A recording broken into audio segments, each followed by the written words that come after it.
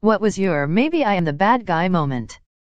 When I realized that everyone I came into contact with would eventually hate me. I used to blame them, but honestly, it is me. I am the bad guy. I need to get my shit together. When I started connecting the dots and realized that my friendships never last. Not that I'm the bad guy, but maybe I'm the problem. It probably took me a couple of years to realize, but all of the, romantic at least, relationships I've had that have ended have been because of me/my own actions. I never thought it was my fault at the time, but on reflection, and with a bit of distance, I can see that it was pretty much always my fault. Just looking back at my relationships and seeing a pattern forming, then boom, I am the bad guy. I used to be a POS, leave them down, log my problems at them without helping them back, etc. Since then, I've started seeing the psychologist and working on myself. Of course, I still need a lot of work, but things are getting better. We are all villains in someone else's story. I have 0 friends. Lonely as hell. Not one person from high school wanted to remain friends. Took me a long time to realize that I'm a dick. Also, all my exes thought I was a dick as well. Update, didn't realize so many people connected with this. I spent the past few years reflecting, and as unoriginal as this might be, the problem lay in me not respecting or thinking well of myself. I work on changing that every day. And most importantly, I love my immediate family. Beyond that, if people want to be friends, I'm happy to engage, but it's now love myself and treat my family great first. This has helped me greatly. Not sure where I'll be 5 years from now. After I graduated high school. Slowly but surely, each of my closest friends began dropping off my radar as soon as I left my hometown. For a while I thought they were the problem, but after a hard look in the mirror and a lot of reflection, I came to realize that I was an actual bully in high school. I was really mean to a lot of kids who didn't deserve it at all, including my old friends.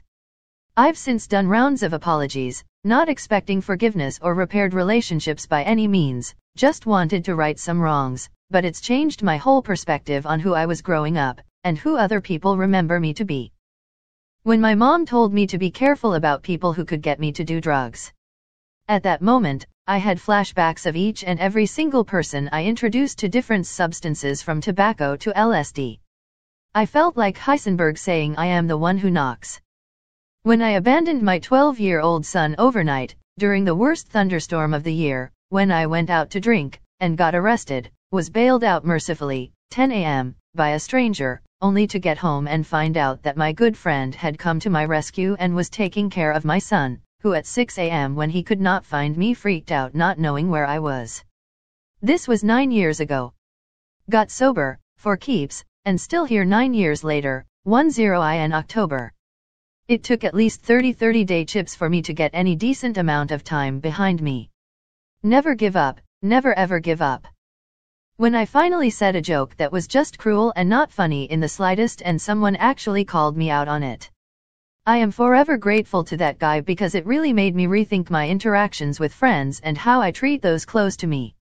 I still slip sometimes and can have impulsive speech, but am much more aware.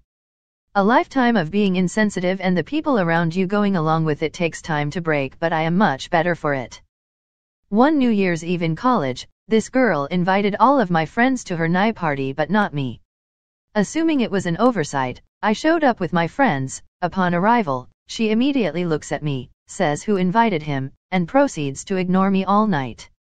I ended up getting blackout drunk, during which time, I've since been told that I groped a female friend, threw up all over the host's bathroom, threw up on myself, and then spent the rest of the night in my underwear and jacket passed out in a corner. For years, one justified being a drunk asshole because that girl was a bitch to me. Only after I quit drinking did I realize that she was probably justified in not wanting me there, because I very clearly had a binge drinking problem. When I told a young child that feelings aren't important, outcomes are. And that I expected him to perform at a higher level. I was told by a friend later that day that was a stone-hearted monster. I had to let that sink in. This might not fit perfectly here, but being a dick to my parents as a teenager. I know, basically all teenagers are dicks to their parents sometimes. But now I'm 33 and growing past 20, I started to realize how sweet, caring and loving my parents are and how insanely lucky I am to have them and how much I took that for granted. I regret that I had to become an adult to realize that because it leaves me with less time with them. I've gotten much closer to them over the years and I feel like my love for them is constantly growing. I just spent 2 weeks with them for Christmas and New Year, but I have to go back to where I live tomorrow and already miss them. Mom, Dad, I love you. An old coworker called me out one day for being a shit disturber. I was always in the middle of the drama, egging people on and spreading gossip, thinking I was being funny when in fact I was completely oblivious to all of the tension I was causing. Took a real hard look at myself for that and I hope LVE gotten better, but still to this day catch myself pulling the same shit. I'm a big guy with a very outgoing personality. I joke with my friends and acquaintances regularly. One day this guy must have had enough of my joking and called me a bully, and said others thought the same but never said anything because I'm intimidating. I've never intentionally meant to hurt anyone's feelings, but it was a nice wake-up call to check myself. When my ex finally left me and I realized how toxic and manipulative I had become, I saw that I was just becoming my father and was basically doing everything he was doing to me, to my ex, projecting, I guess you'd call it. But I also had some bad depression and anxiety, and that coupled with insecurity and drug addiction just kind of fucked my whole personality, and once she left I realized how little I was left with. Shit's a lot better now, but I always feel so ashamed to think about myself back then. I had a short time in my life where I was addicted to drugs. I stole from every single person I came across. I used to always justify myself by saying I was their bad karma, until I got clean and realized I was the worst person I could ever have met. When my math teacher sat on the floor and started crying in the middle of geometry at like 9 in the morning. Was emotionally manipulative towards a friend after she rejected me. I'm trying my best to be a better person after it, but I was a really bad person. When I saw my kids a year ago and they didn't recognize me because I had missed the better part of their first year of life. Used to be something of a spelling and grammar Nazi online until my dad joined Facebook and I realized he sometimes gets things a little wrong. Didn't want him to feel bad, and then I realized I'm a frigging jerk. We all make mistakes, and poking fun at other people's mistakes or even dyslexia makes you a dick. When I refused to take my then GF to my HS prom because she was struggling at the time, it still gets to me years later. Watching Breaking Bad, I realized that making meth maybe wasn't such a good career path. I dumped my girlfriend the same day her granddad died. Not my best moment, emo. Being almost 28 and not having one intimate relationship with a woman. I don't think I'm bad, but do have to find out what I'm doing to push women away. I've had to, really. Once when I realized that I'm the reason my acquaintances never transition into friendships, because I don't maintain them, and once when I was in my senior year of high school. I made some half-joke comment about slacking off and a girl in the conversation turned to me and said disgustedly, "Oh, you're one of those people." And for a moment I thought, oh, Mabel am. Being in the military and seeing people whose homes and lives were destroyed by us. Instead of helping or compensation, we just left them. I'm not surprised that the insurgency happened. After I started realizing my edgy and dark humor, which was just blatantly sexist, homophobic, racist and all-around disrespectful jokes, can actually hurt people. To realize this after having long and deep conversations with some of my friends and realizing I had in fact hurt them with these jokes in the past. It's been a struggle to suppress that part of me, but I've been more positive and feeling like a better person because of it. One day I made fun of a girl on the bus who was having a hard time already as it was. Did it without thought. Wasn't flirting, just being an ass. Wasn't even funny, mostly cruel. This girl then proceeded to beat the shit out of me. It was beautiful, horrifying, and well-deserved. I want to throw up even thinking I was ever someone's bully even for a day, but I'm proud of her for what she did for herself and what she did for me. Hope you are thriving out there. Someone asked if I was being nice because I felt that entitled me to sex. And if I respect women, why don't I respect their sexual autonomy? If all I want is sex, why am I asking for a relationship? And if my interest is romantic, why am I saying ma friend? Opened my eyes to a lot of toxic behavior I had. And I thought I was being such a nice guy. I'm still polite and respectful to women, I'm just honest with them about how I feel personally. Not only did it fix my dating drought back then, it's the reason I am in a good marriage today. When I rejected a girl who had a crush on me in the most harsh way. Can you believe it? Even said to her that I was going to talk to her family about it. I was blind, saying to myself that this was the best way to deal with her because she was annoying. I was wrong. When I got rejected by another girl in the same way, it hurted me a lot. That's when I realized, maybe I was the bad guy after all. People kept saying to me that my words were always too harsh, even my family. When I realized that some comments or words that I used to say deeply offended some people, specifically women. I used to think that if you got offended by some words that you were just silly, that words don't have meaning if you don't assign them one. Indeed, I was very wrong. Happy to say though that I don't say such words anymore. Nearly 5 years ago my heart was shattered by someone I got too comfortable with. She knew the right words to say and he got attached.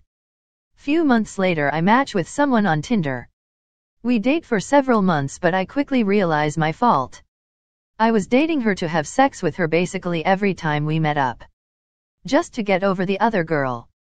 I felt like a coward and asshole for breaking up with her over the phone.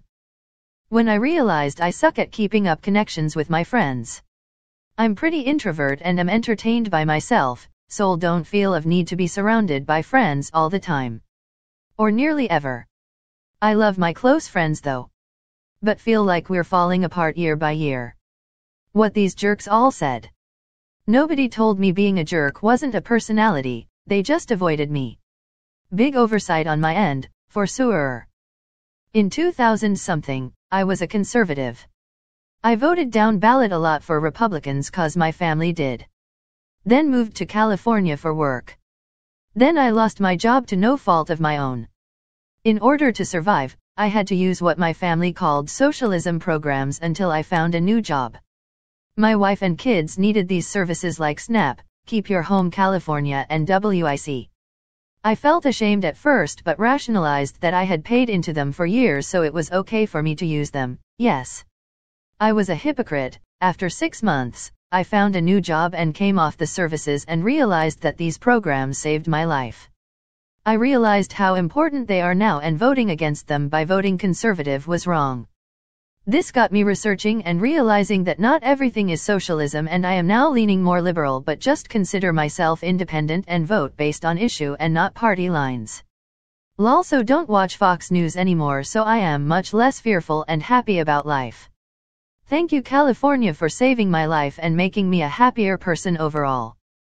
That I was repeating the same behavior as my narcissistic parents. My low self-esteem and fear of rejection was causing me to strike first and devalue or belittle people that I love. I wasn't showing those people the respect they deserve and it was causing rifts in my relationships. I've since decided to never speak ill of anyone I care about ever again. I was the problem and I was talking shit about people who didn't deserve it. Realizing you're the problem is a real bummer but I've tried to acknowledge my shitty behavior and let people know that I understand if they want to cut ties and that now understand how poorly I was treating them. When I saw a tab opened on my girlfriend's phone saying how to prevent countless pointless arguments, that's when I realized I need to work on it, and badly. I'm happy to say it's fixed and we are so much better. Standing on a sidewalk and listening to children screaming after learning that their father had just died, and having my editor tell me to knock on the door anyway. Fuck that. Bounced. Lied that they declined to comment. Reporters can do good. But the demands of a daily news cycle lead to shitty decision-making by editors and reporters as to what qualifies as news. When someone, somewhere is mad about something popular and writes it on Twitter, it's like editors think they just discovered the Nixon tapes.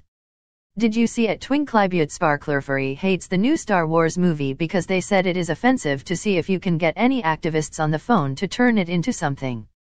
People would read that. Yeah, they might read it, but should they?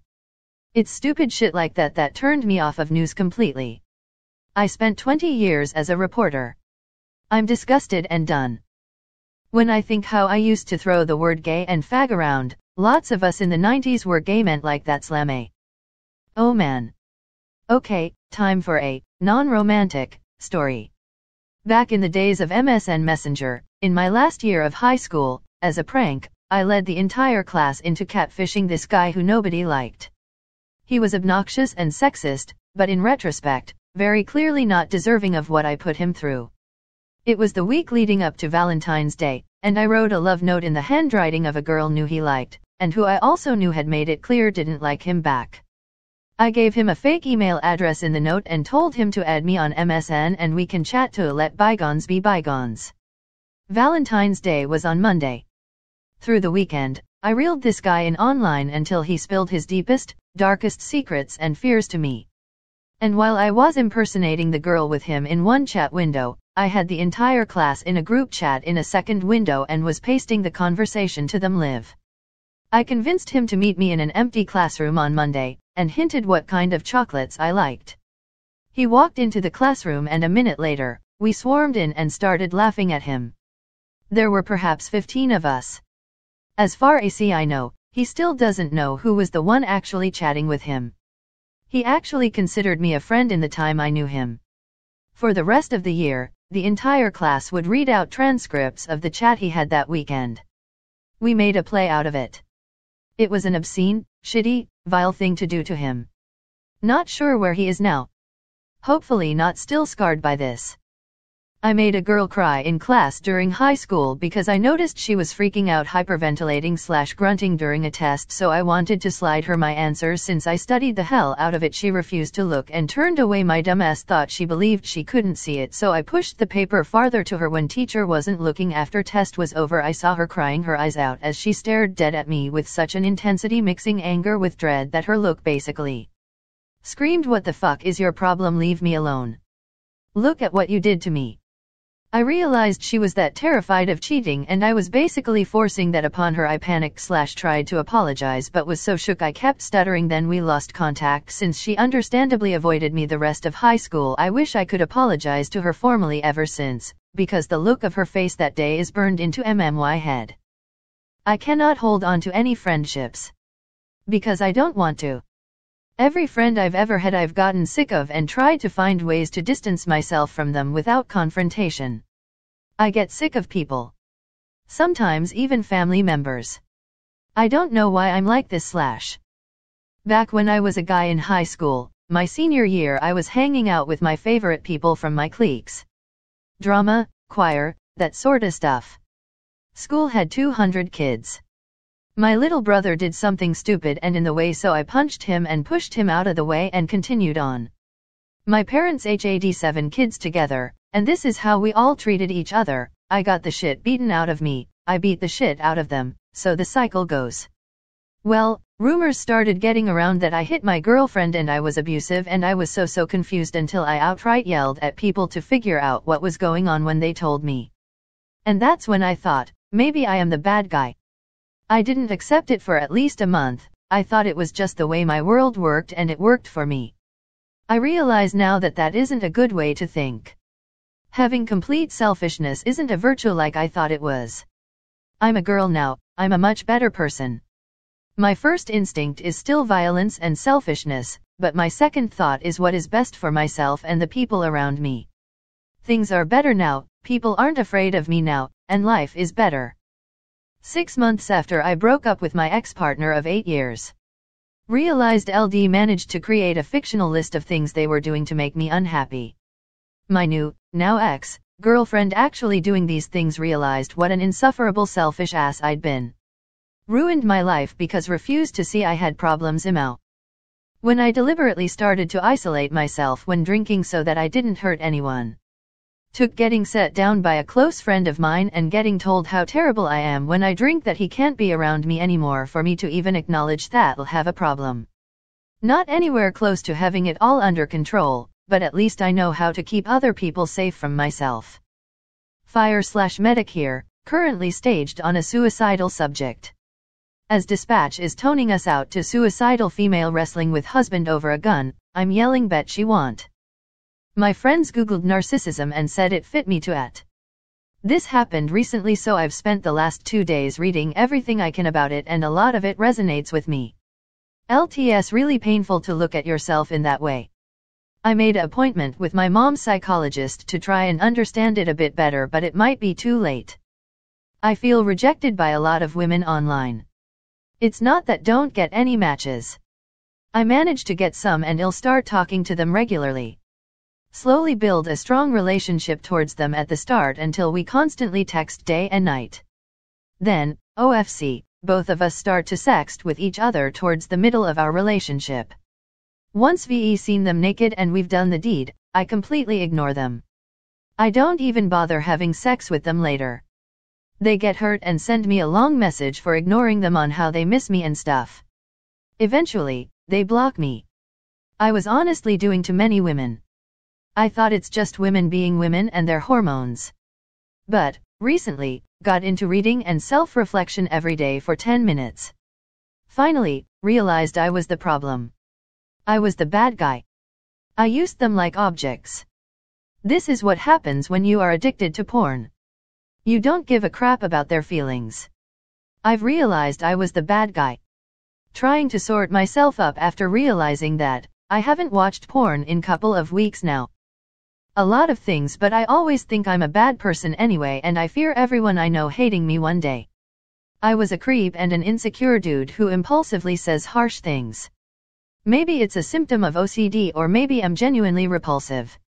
I have been the villain in people's stories though. It was never my intention, but I did. I'm trying to be better. When my ex-wife tried to get me to back off of pursuing my child custody lawsuit by acting suicidal and taking a handful of pills right in front of me, instead of calling the ambulance, I just left her laying there on the floor.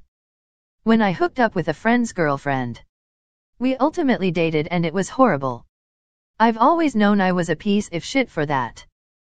2 distinct times lied about my behavior to someone else. I realized I was ashamed of myself. I was ashamed because I was being a proper cunt for no good reason. Someone was good to me and understanding in response to my mean-spirited, selfish behavior. It felt like I was a child being placated, because that was the best way to deal with me. Girl here. But really wanted to answer and say it out, and proud for once, realizing my toxic behavior in relationships, and I was the reason they would fail and end so terribly. Glad to say now I found the person that made me want to better myself and ditch the toxicity. We couldn't be happier. When a girl told me she loved me, but at the time I only ever saw her as a friend. At that moment I could have said something more adjusted to the situation, but I basically just said I only like her as a friend, and that was it for me. It takes some time to realize how hard it had to be for her and how she must have suffered by me making no big deal out of it. Well, you learn with age, and she is now with some great guy from what she told me. Auntie have a great wife, so silver lining. I don't think you're the bad guy for it. You were upfront about your emotions. Much better than lying or stringing them on. I lost every friendship I had from school and my time in the military. I just don't care. I don't care how your mom is doing, I don't care how your garden is or how you built your car, I don't give a shit. I'm not trying to be mean-spirited, but I hate being fake for people. I don't have the energy for it. I don't feel lonely or like I lost out, but I'm definitely aware I'm the bad friend in the equation. My therapist was always defending me, being angry towards different people in my life who hurt me or were unfair, even when I wasn't angry myself. Then, in one session, we realized I am twisting these stories when I tell them to him, in an unconscious attempt to get him to be on my side. I didn't lie about anything, but some of the nuances must have been different than on real life. Then, together, we got a better glimpse on how I really hurt the people in my life. Now I am not just an innocent victim. It was a powerful moment. So I am an Indian, in a city called Chandigarh. I was traveling by foot to the nearest lake, quite famous tourist point. Somewhere in between I saw this foreigner lady, maybe in her late 30s, she was waiting for a bus. Don't know why I thought she needs my help in some way, or had a feeling that I must go and help her. And she didn't even seem troubled or uneasy with something. But you know humans, that foolish feeling of I'm not wrong, I am a Superman, I will help everyone. I approached her with some very silly talk, and believe me, my intentions were good, and if not good then it was not bad either. I don't know why I thought that she needs my help, but as expected by any foreigner, she thought I'm not a good guy and he will harm her in one way or other. And the way she talked to me really kinda hurt my heart, and I am totally okay with her behavior from her side. It was my foolishness that I was kinda hurt for. And after harshly ordered by her, I continued my plot and felt very ashamed of myself.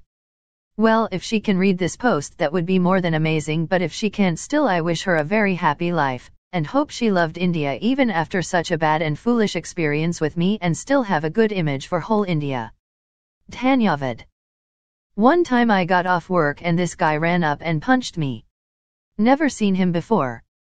I was terrified I'd get fired if I got caught fighting at work, so I grabbed his head, slammed it into the wall a couple times, and ran for the car. About an hour later I got a call from my girlfriend. Turns out the dude was her fiancé. He'd seen me leaving her place, and she told him where to find me after he confronted me about it. Apparently the guy had waited for a full 8 hours for me to come off shift, only to get his ass kicked. I didn't know the girl was taken, but it still made me feel like a real asshole.